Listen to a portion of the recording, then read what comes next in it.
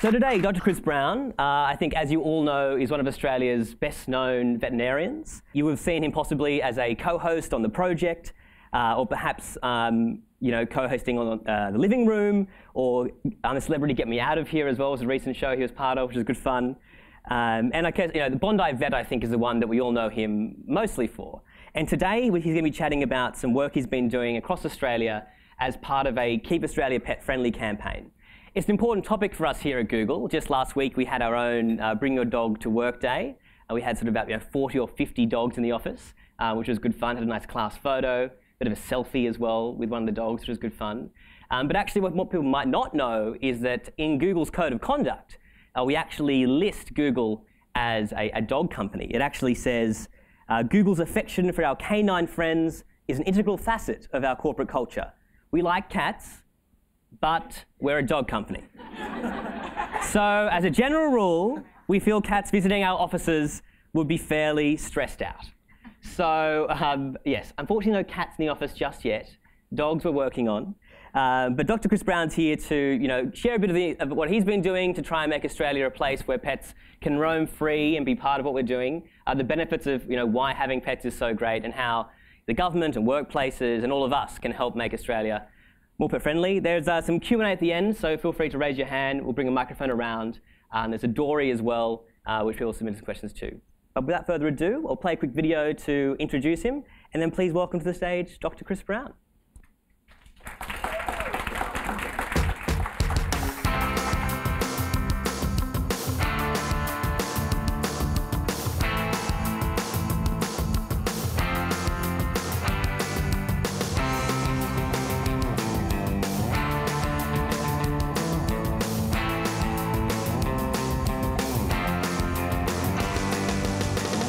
All the research suggests that our pets are good to both our physical and also our emotional health. So the news that our pet populations are declining is obviously a concern.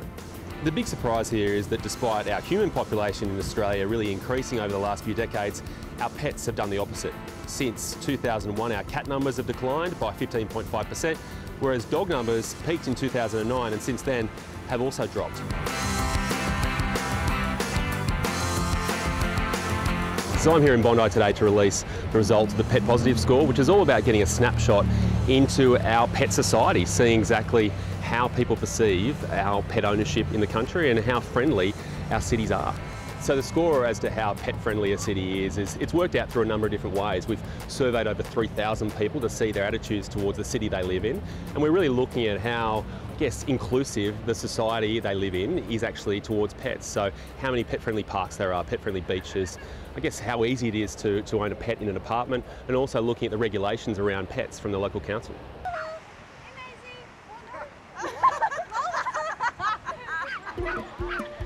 Lulu is everything. Lulu is my life. She is the best thing to come home to because she's always happy to see us. I think everyone should have a dog. So there's at least 2 to 3 decades or more of accumulated research and evidence to show us that pets provide a whole host of benefits, whether they're physical, social, mental, or other types. For example, we know that physical activity is one way that pets contribute. Taking the dog for a walk each day is such a great way to get active. And when you're walking around, you meet people that you normally would walk past because we all stop and talk to each other, of all ages, walks of life. At Mars, we're committed to making a better world for pets because we know they make our lives so much better. And that's why we're here launching this Pet Positive score, which looks at the 9 different attributes for cities that will help make them pet friendly. Things like access to outdoor exercise areas, pet friendly legislation, and accommodation availability. And we've done a lot of research, and that research has identified those attributes, but it's also ranked Australian cities in terms of their pet friendliness. There's some surprising news in here, and for a Sydney-sider like me, there's also some rather confronting news because Sydney hasn't done so well. It comes in at 15 out of 16. So Melbourne scored top at number 1. Then we have Canberra and also the Gold Coast. So overall, Sydney has a little bit of thinking to do.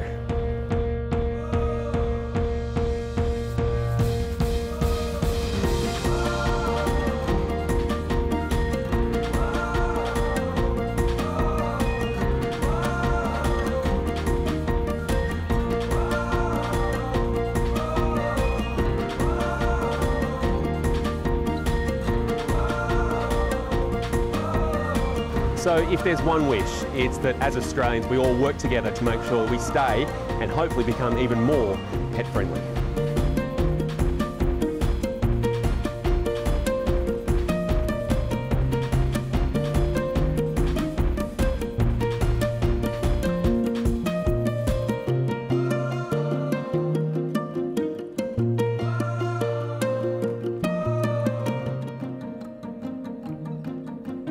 All right, well, thank you very much for having me in here today. I should straight away apologise for missing out last week. Like a good Labrador, I went down with an ear infection and like a good vet decided to treat myself, which was mildly successful for about 2 or 3 days until I realised that the bugs that affect people don't actually affect animals and vice versa.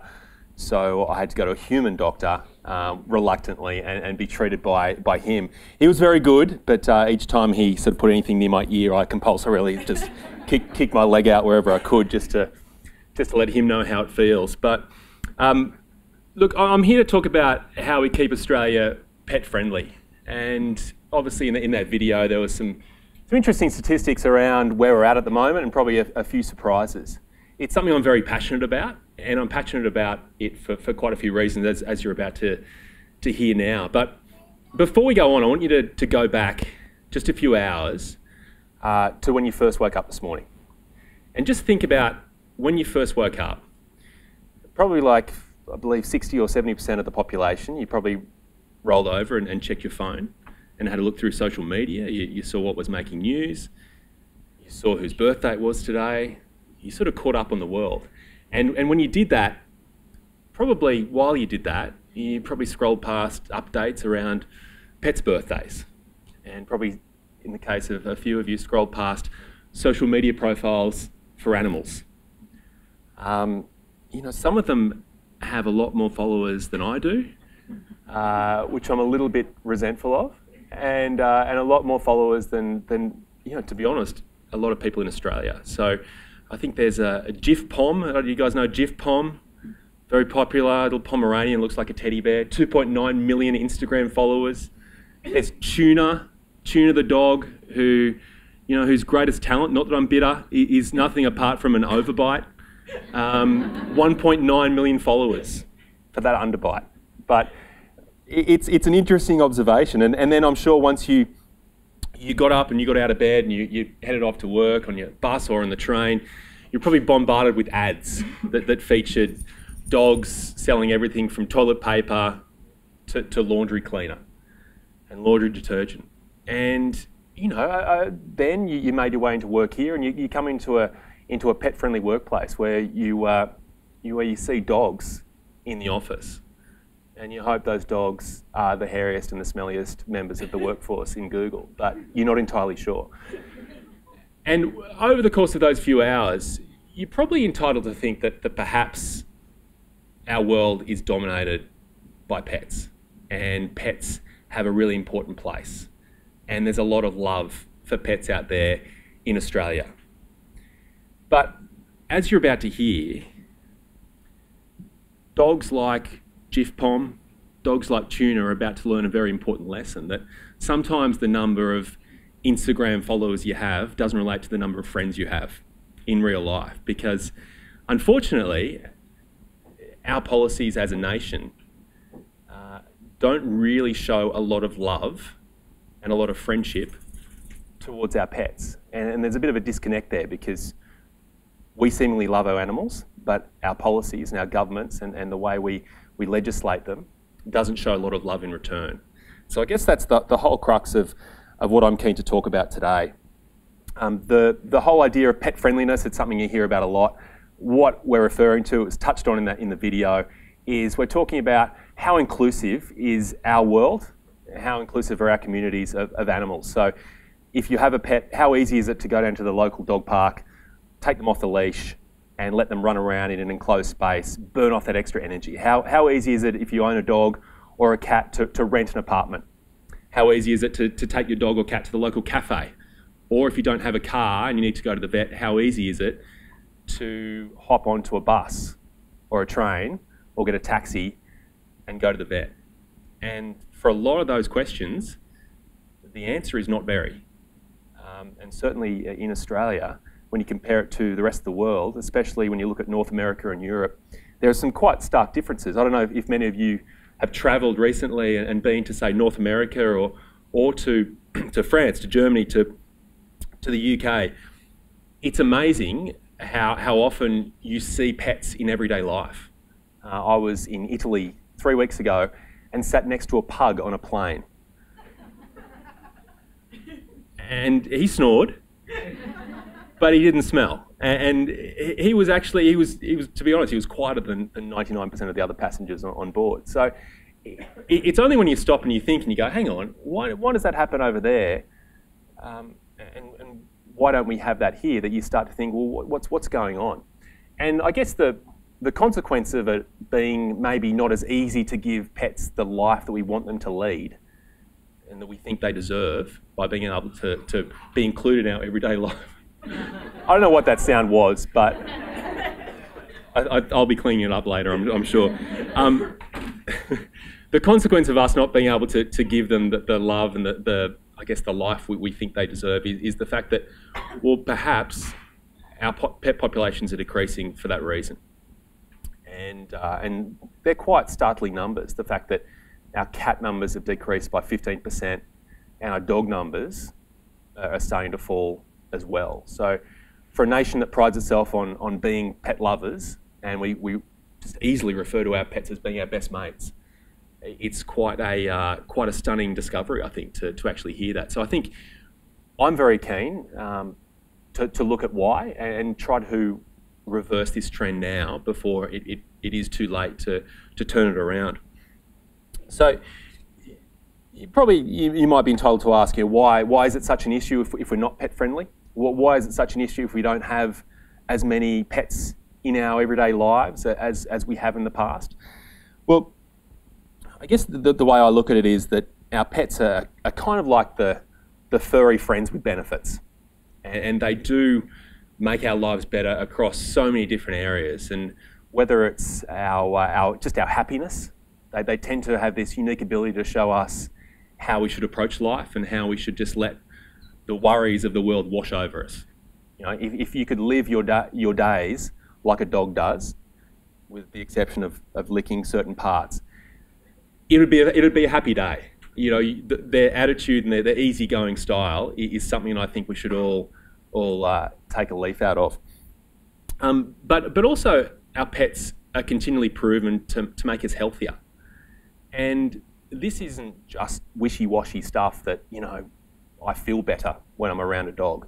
It's actually hard scientific fact that pets have a positive influence on our health at all ages. So for kids as young as 1 year of age, having a pet in the house results in a reduced risk of ear infections, reduced reliance on antibiotics, reduced level of asthma, and also a reduced level of colds as well. So that's an amazing statistic when you look at it, and it's backed up by a number of different studies. When you go on to adults, our pets have a very dramatic effect on our cardiovascular health.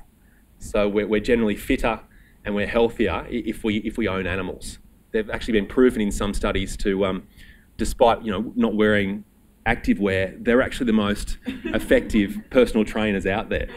And I'll get to why that is in a second. But for the elderly, I personally think that the facts around the elderly are probably the most dramatic, because the elderly, so people say over the age of 65, visit the doctor less. They make fewer hospital visits, they take less medication, and they experience less loneliness if they have a pet. And when you consider our ageing population and you consider what our health budgets look like, and you realise just how much money has to be put into supporting our elderly, you think, wow, like for the price of a bowl of dog food each day, you can actually have that positive health benefit. I just think to me it's an amazing trade-off to be able to offer that. There's a lot of science around why those benefits exist. You can probably condense it down to two things. In terms of the health benefits, it's really the constant exposure to non-threatening bugs. So if you're around a dog, you're getting bombarded with these non-threatening bugs that really struggle to infect you. So your immune system becomes hard and fast at recognising bacteria and viruses and going, ooh, dodging it, weaving it, working out how to deal with it, and moving on. So constant exposure to non-threatening bugs. And in terms of the health benefits, it's constant exposure to non-threatening bugging from them wanting a walk. It's very hard to say no to a dog that is sitting in front of you begging to go for a walk, and as a result we give in. But I guess it's a compromise that has really significant benefits for each of us. I'm exposed to hundreds of different studies every year, and the one that I love, it actually came out a couple of years ago, and it was from Kyoto University in Japan. Now, God, I love the Japanese. They can come up with some really interesting research. But this research centred around, they wanted to work out whether how we love our pets, whether it's just us saying it, is it just something we talk about? Do we just love our pets because they're there and they're cute and they give us extra Instagram likes? Or is it something more tangible?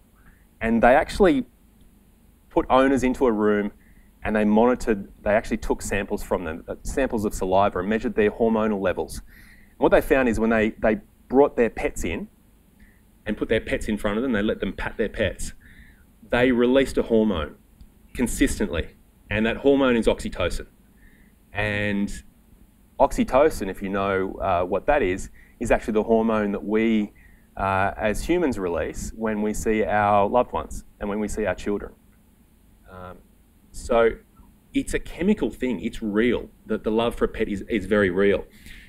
The flip side of that, which I love, is the fact they then did the opposite and actually measured the levels in dogs and in pets.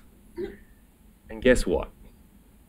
It goes both ways. They actually release the hormone as well, which is kind of reassuring in a way. They're not cheating on you.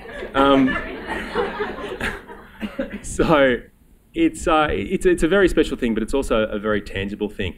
And so you're getting a picture, I guess, of the fact that there are benefits across the line in terms of the physical health benefits, but I think a really powerful benefit out there in the community, which is often undervalued, but is becoming more researched and more recognised, is the benefit on mental health. And you'll see a lot of dogs out there that are in the role of being assistance dogs or therapy dogs, and the work they're doing currently with kids with autism is quite remarkable. We're still not exactly clear why pets and animals, dogs, horses, all sorts of different animals have a positive effect on kids with autism, but the belief is that it changes the brainwave activity and results in a more controlled brainwave activity. I've had the pleasure of having a client at work who suffers from extreme schizophrenia, and he has been in therapy, he's been institutionalised, he's been on multiple medications over a number of years. But about 7 years ago, he got 2 dogs, Oscar and Dudley, and he comes into the clinic about every 3 days and just loves it. Always turns up with these 2 dogs. And I had the pleasure of talking to one of his carers the other day, and I said, talk to me about the dogs. And they said, hands down, the most positive effect on his life hasn't been medication, has not been our hospital system, it's been those 2 dogs. Because in his extreme schizophrenic state, where he has disordered thoughts and he isn't really sure about what he's doing next, what those dogs do is provide him with a very clear path and a very clear plan for his day. And his day starts by getting them up and getting them outside, going to the bathroom, feeding them. And the whole day is built around these dogs. And he goes out, takes them for a walk, and they say that without fail, that those dogs have saved his life, but also turned his life around. And this is just 2 dogs who seem to, like a lot of animals that I deal with and a lot of animals that I see in therapy situations, or even just in your everyday home, they seem to know what's required of them. And that's a really, I think, undervalued thing with our pets. Somehow they know. Somehow they seem to sense when you're happy, they seem to sense when you're sad, and they seem to know when is the right time to put that little nose on your lap, or when's the right time to just give you some space? When's the right time to try to turn your mood around? And I think that's a really really special thing. So I would hope that, given the fact Australia, we do pride ourselves on being a world leader in a number of different areas. I would hope that we can somehow reverse this trend where we're not a world leader in pet friendliness. We gave you some of the scores there around the fact that Sydney was 15th out of 16 in the pet friendly scores. Well, Australia ranks right down quite low overall as a country. So it's something we do need to look at. And as I said, Europe and North America are kind of your gold standard, and they're not experiencing this issue with pet population decline like we are. I was in Canada towards the end of last year, staying in a nice hotel for work, and as I was walking to the lift, a golden retriever walked into the lift with me, with its owner, and went up to its room. And you know, I wasn't perturbed by that. I loved it, but this hotel was quite happy to have animal guests. You know, cafe. Anyone that's travelled to France will know that you go into cafes. It's not out of the ordinary to sit up next to a poodle while you have your croissant. And I think, far from detracting from the experience, it actually adds to it. It actually makes it more of a pleasant cultural a moment to enjoy. So I guess we have to look at why is that? Why do those countries decide to focus on the positives rather than, I guess, fear the negatives? Like, I think sometimes in Australia we can do that. A classic example, I'm not sure if you followed in the news, the fact that a few months ago the newly formed Inner West Council in Sydney decided to ban dogs from the pubs. So after years and years and years of dogs being allowed to go into pubs around Balmain, all of a sudden the council decided no, on occupational health and safety grounds, the dogs were now no longer allowed around food areas, so not allowed in any part of the pub. The absurdity of that is something that grabs me straight away. When you consider that on a health, if a health basis is what's being used there, pets have their bugs and we have ours. It's actually very hard for those two to cross over. So to think that there's a health risk around pets being in a restaurant or near where people are eating food, it's far more dangerous a person being near the food than it is a dog being near the food.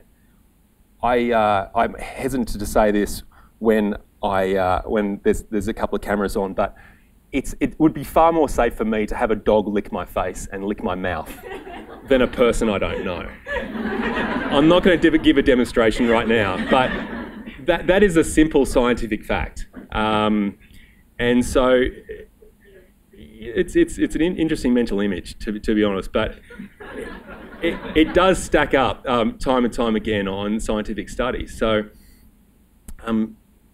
people are very passionate about their pets. So I've been encouraged by the pushback on that idea of banning the pets in pubs in Balmain. But continually, I do find there are little moments in our society where we have to check it and we have to sort of have a look at it and go, hang on, is that right?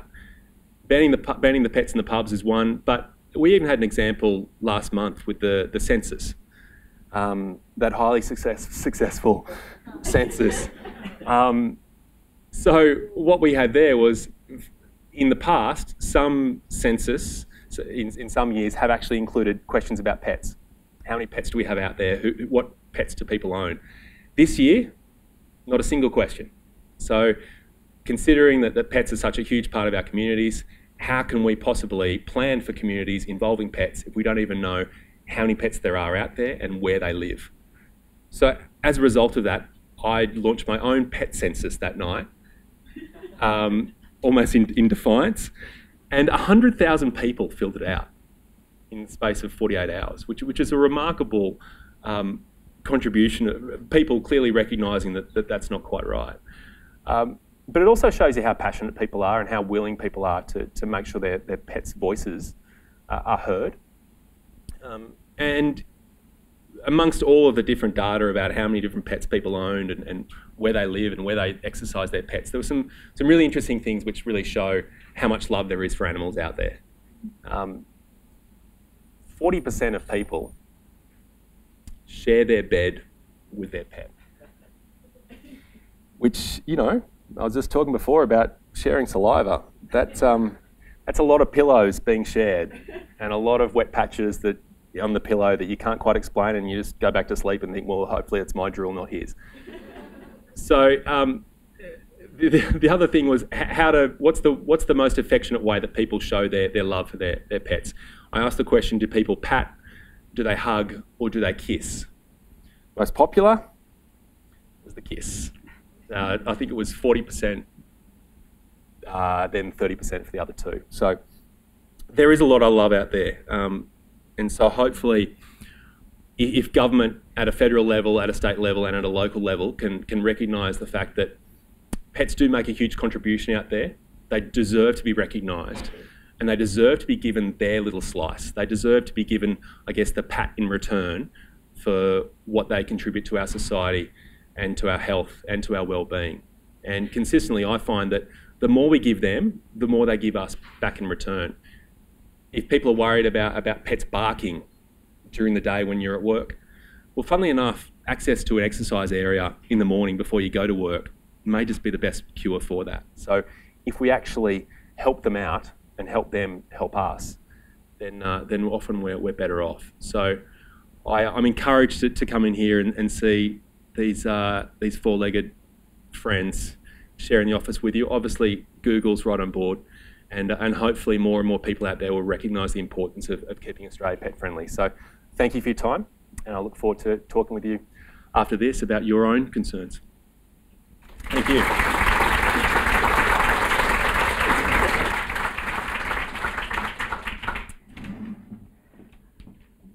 Thank you very much. That was fantastic. I like the idea of having a pet census. Yeah. Because I know my girlfriend and I, we argue about whether or not the cat and the dog can go on the bed. And so I think the 40% is about representative. We sort of have an argue about that each time. It was 40% on the bed. It was another 25% in the bedroom.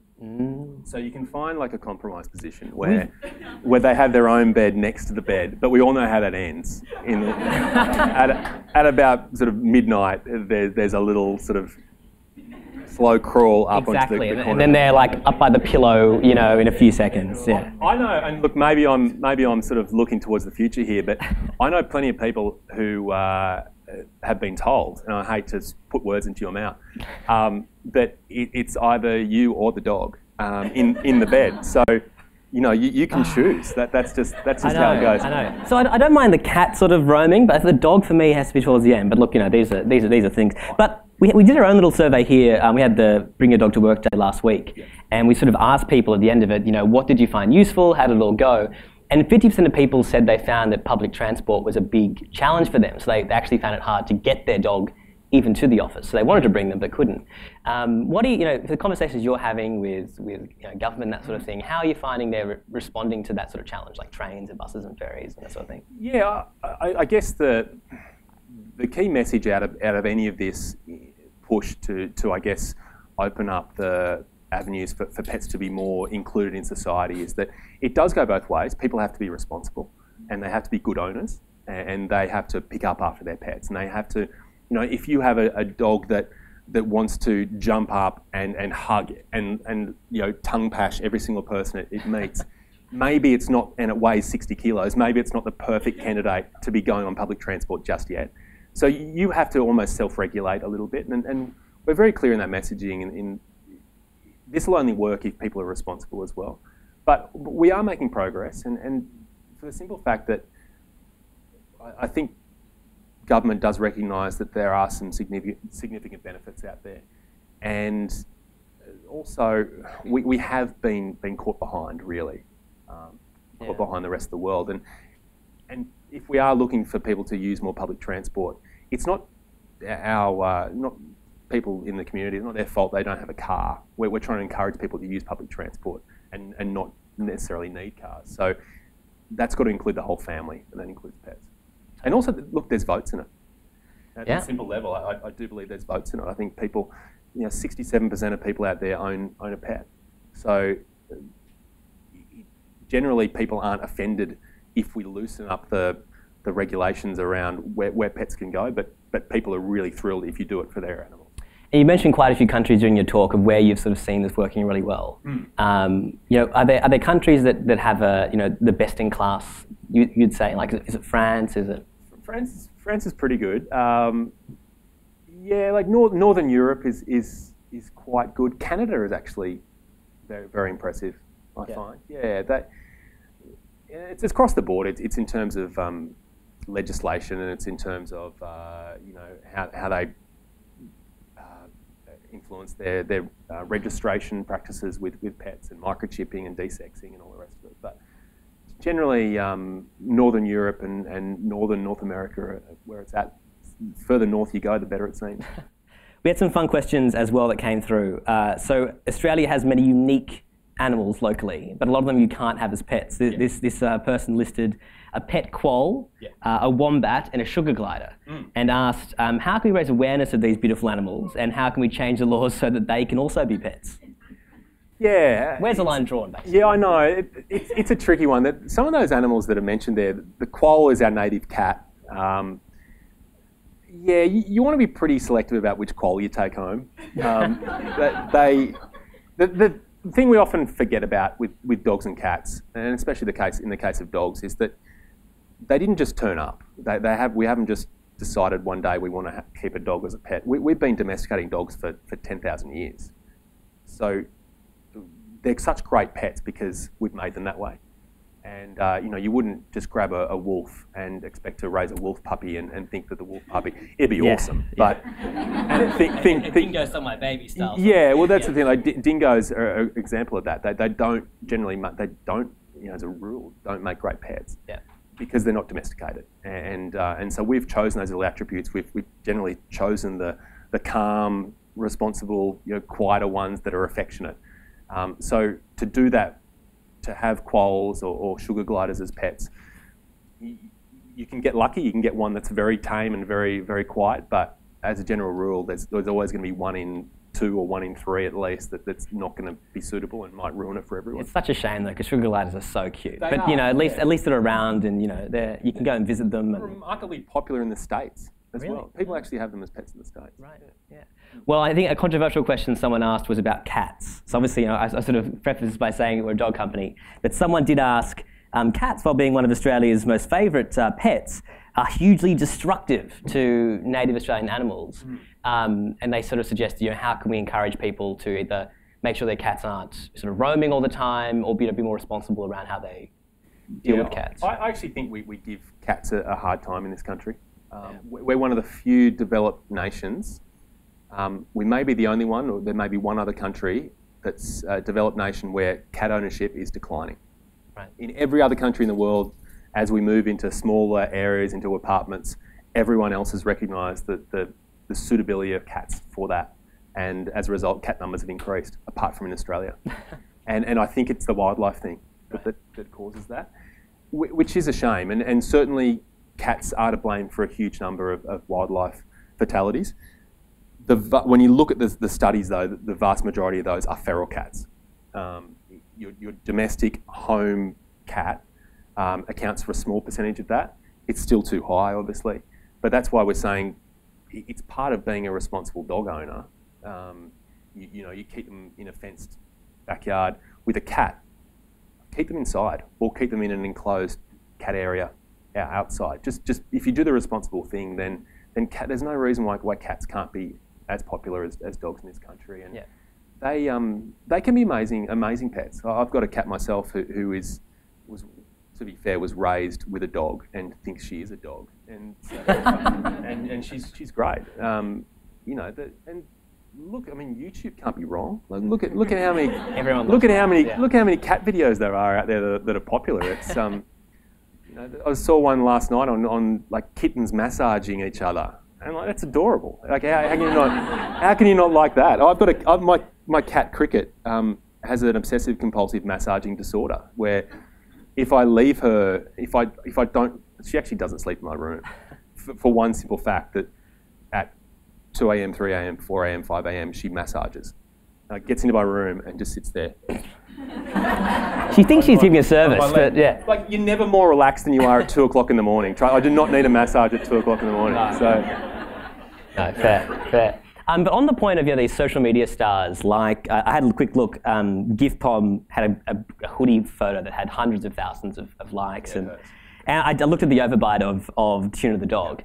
How can we sort of use, if any of us have really cute pets or big Instagram followers, how can we help try and push this forward, this sort of campaign? I've seen it's got hundreds of posts on the hashtag, already on Instagram, that sort of stuff. Yeah. I think how do you boost the popularity of your own pets online? That too, but also just to get people talking about this idea of making Australia more pet friendly and that sort of thing. Look, I think when you, I think there's a real innocence around our animals, and I think this is what they'd want. They really would, and they're clearly right behind it. And I just think that, given all the love and all the benefits that they give us, I think it's only fair that we give them something in return. And then that's what the whole pet friendly campaign's about, is just giving them something. Yeah. And they actually don't ask for a lot. And if we actually give them, give the dogs an off-leash area, which are those enclosed areas, the amount of energy they burn off in a 20-minute run around there, they'll generally sleep for the rest of the day. So it's actually giving us something back in return, in the way that they're more content, they're less likely to be stressed when we're away at work. Yeah. So a lot of these measures, they're not just about making Australia more pet friendly, they're actually about our pets being more relaxed and better off as well. Great.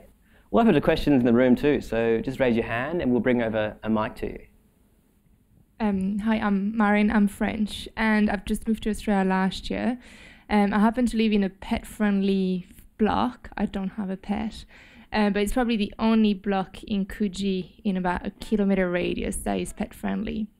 And the rule to have a pet in that block is the pet has to be less than half the height of your calf.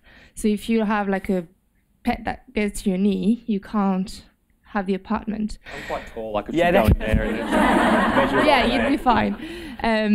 But yeah, so my really good friend who had the Doberman obviously had to be, she couldn't get the apartment. So is that something as well that, like I only had a cat in France, so cats are no problem for pets in France. But is that something that you're looking as well to work with the governments to change the strata rules and the renting rules, because it's pretty much impossible to have a pet here. So the push at the moment has been the current rule is that it's up to the landlord to decide, and I mean that's unfortunately almost that block is the exception to the rule. I mean, generally a lot of apartment owners are saying no, but what we're trying to push for is to actually switch it around, so they actually the landlord has to give a reason why not, as opposed to you having to push your case as to why. And that's an ongoing discussion, and it's a hard one. But what you're saying with the height being the issue, even that is a little frustrating, because anyone that knows dogs knows that a small dog like, say, a Jack Russell will have more energy than a big dog like a Great Dane, for example, and will be actually probably more inclined to bark and more inclined to be destructive in an apartment. So it doesn't make sense, and that's probably the frustration, is that a lot of these rules aren't based on fact or aren't based on science or research. So and it's the only way you can change these things is by actually having face-to-face meetings and informing them in a non-threatening way as to why their policy probably needs a bit of a look. And the Jack Russell doesn't know that it's a small dog. It thinks it's a big dog. Exactly. Yeah. Generally, I know a lot of big dogs that would be happier in apartments than some small dogs, which is kind of counterintuitive, but it's true. Thanks, Doctor. What are you Thank you, Joe. wanting pet lovers to do? Is it to lobby their member and get a bit more active? What are you actually wanting in terms of action from people? Yeah, it's a good question. Thanks, Joe. I think it's we're dealing with politicians, so it is making them realise that the votes are involved here. It's writing letters to the newspaper. That the Telegraph has been right behind trying to stir up the issue with the pets in the pubs in the inner west. They love opinion pieces because they realise that it's a passionate topic, and so get involved, get on, start lobbying people yourself. Use the Keep Australia Pet Friendly hashtag on your social media posts, and certainly keep all the feedback coming around what is important to you and your local area, because we're in the fortunate position where we can collate that and actually make presentations to government. But if it's more than just us that's in their ear, if it's actually members of their own electorates, then it's a lot more powerful. We met with the heads of local government a couple of months ago, so all the mayors and local councils from around the country, and in the 1 month since that meeting, they've put in 8 new off-leash area parks. They do listen, but their big feedback was they didn't understand why there was this buzz around off-leash area parks. They didn't really understand why they were important, and it just takes people to sit down with them and explain the benefits for them to go, oh, okay. Oh, so that's why they want the fences, because we couldn't work out why they wanted the fences, and we thought that always looked strange to have a fence in there, but that's actually what you want. Oh, okay, all right. And you know, a lot of those parks came about because people were lobbying their local government. They were starting up petitions. You know, even just those change.orgs, those online petitions. It's amazing the amount of support they get, and if you can present, you know, a couple of hundred signatures to your local government, or to, you know, a couple of thousand signatures to a state government, you know, they start to listen. One local council and park at a time, and then hopefully, you know, more join. Yeah. Hi Chris, thanks for coming in. With regards to pets being allowed, or trying to get them to, you know, be allowed to come on transport, public transport and things, I often see people taking their dogs and having to leave them, or their animals, having to leave them outside of shopping centres. And what would be, you know, a way of, is there any way that you're going to be speaking to, like, the big shopping moguls and things like that? Because they're on the other side of the government. It's really, again, like the units and apartments, it's a matter of the owner deciding. So is there any way of kind of communicating, you know, and addressing that issue with having to not leave your animal outside tied along a no parking sign? Or Yeah. Look, it's a really good point. We've tried to, in the campaign, I guess, we don't want to go in with a wish list that is 15 items long. So we've tried to condense it to 4, which is the pet-friendly apartments, it's the dog-friendly parks, it's the cafes, restaurants, and it's the transport. But what you're saying is actually a really important point as well. So certainly that's one that should be looked at. It probably comes down to zoning, and comes down to regulate, like, just an understanding of health regulations as well, and that, what I said during my talk about that fear around it's not healthy to have pets around, and they spread disease, even though, as I mentioned, the risk is extremely small. So yeah, it's part of the broader discussion as well. But it always makes me nervous when I see that sort of thing, because it also gives pets a bad name, because they're tied up out the front, they're barking because they're left by themselves, and they're confused and anxious, and so it just, you know, almost reinforces the opinion that those dogs shouldn't be in there in the first place because they're just making noise. But thank you. Do you have a favourite animal? Like, I've seen on Instagram you've got, you know, giraffes and dogs and quokkas. Yeah, my favourite animal is it's a strange one. It's a cow.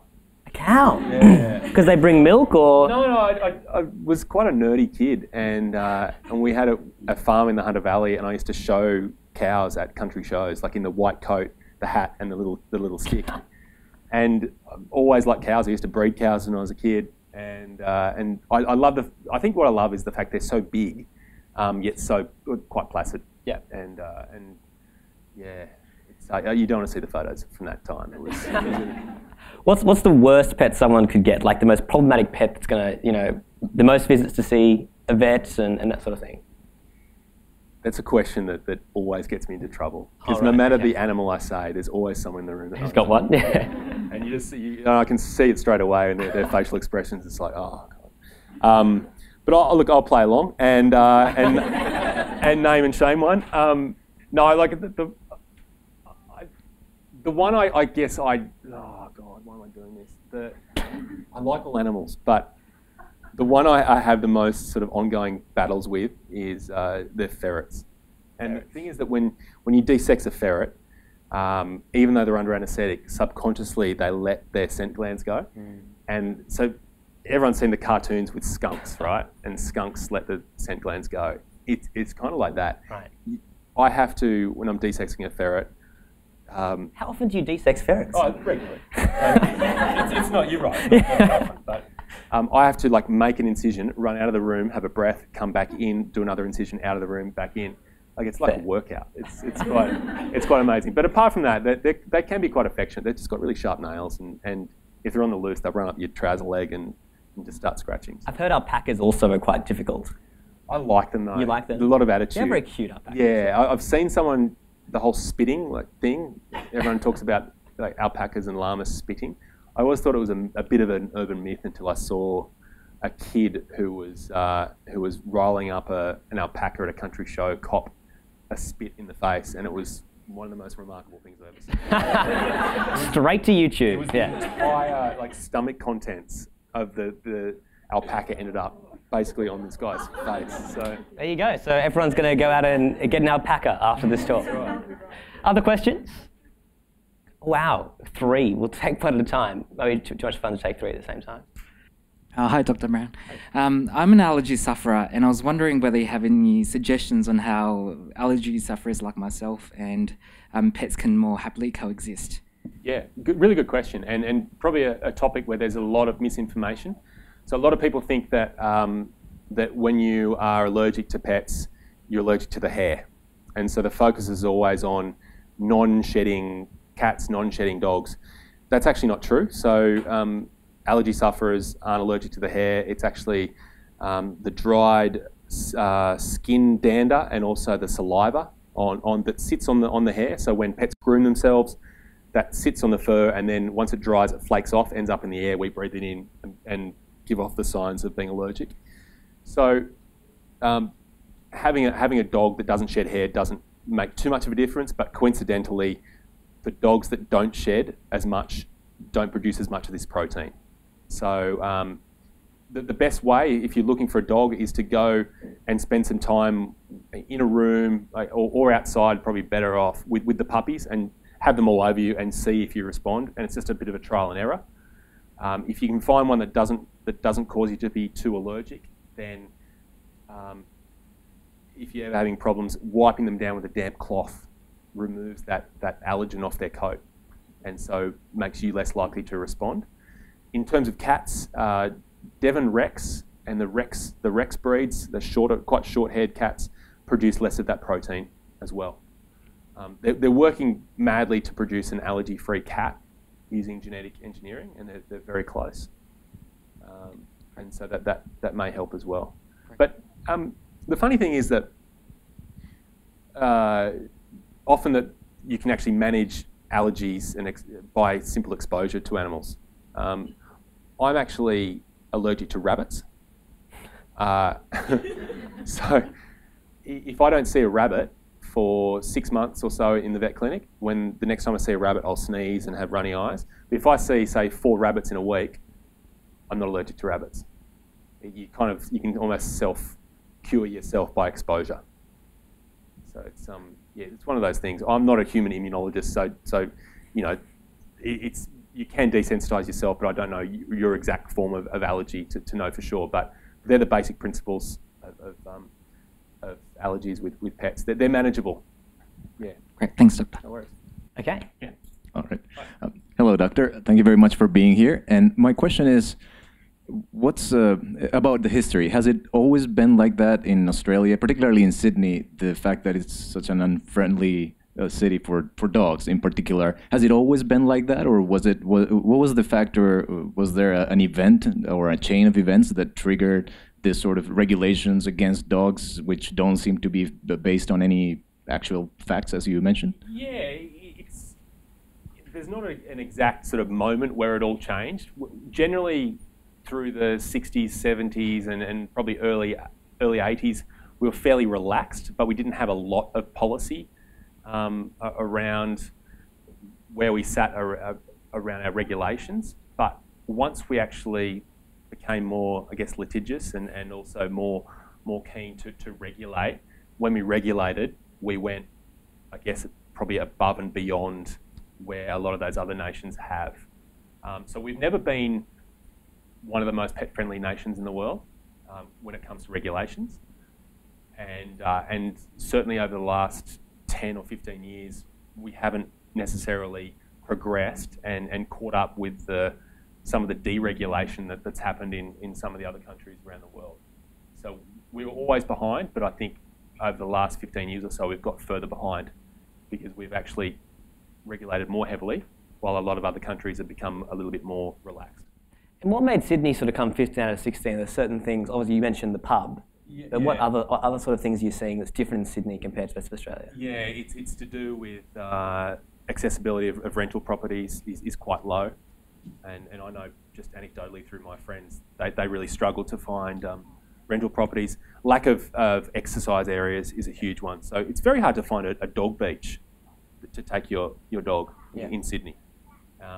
Whereas in Melbourne, for example, there's quite a few that you can go to.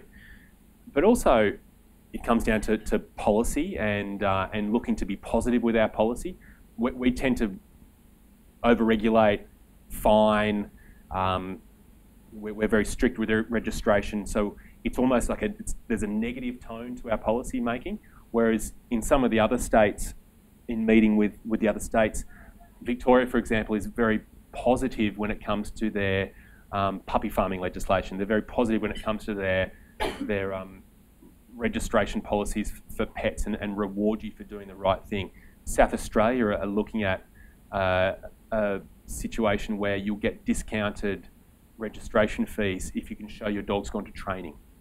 So and I think that's a much better way to be, if you can actually give a little bit to actually get something back in return, as opposed to do it this way or you're going to be fined, which I think has often been the case in New South Wales. And that's probably where a lot of the fact that we drift down quite towards the bottom when it comes to pet friendliness comes from. Take one last question, or we're going to wrap up? I think we might have to wrap up. One last poll for a bit of fun. Raise your hand if you have a dog. Raise your hand if you have a cat. Raise your hand if you have a different animal. What do you have? Rabbits? Turtles. What type of turtle? An eastern long-necked turtle. There we go. Who else had one? Someone else? Fish. Love it. Can someone say ferret just to really freak me out right now? We can book in an appointment with you later this week. Yeah. Well, thank you very much all for coming. A big thank you for Dr. Brown. So remember, try and get your favourite pets trending on Instagram. Use the hashtag and complain to your local council about why you haven't got parks, and we could all keep Australia pet friendly. Yeah. So. And there is a Keep Australia Pet Friendly Facebook page. Where you can send in your feedback and areas you think need to be looked at. Just Keep Australia Pet Friendly. And also I have a Facebook page, Dr. Chris Brown, that you can send in your feedback to as well. And we do listen, and we do collate it all, and we do present it, all the information to the relevant people. So it does make a difference. Fantastic. Thank you. Thanks so much.